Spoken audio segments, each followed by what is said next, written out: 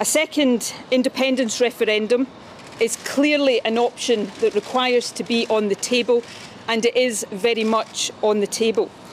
And to ensure that that option is a deliverable one in the required timetable, steps will be taken now to ensure that the necessary legislation is in place.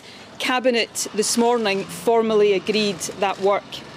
However, most of our discussions this morning centred on what we can do in the here and now and in the negotiations that lie ahead to protect Scotland's relationship with the European Union and our place in the single market.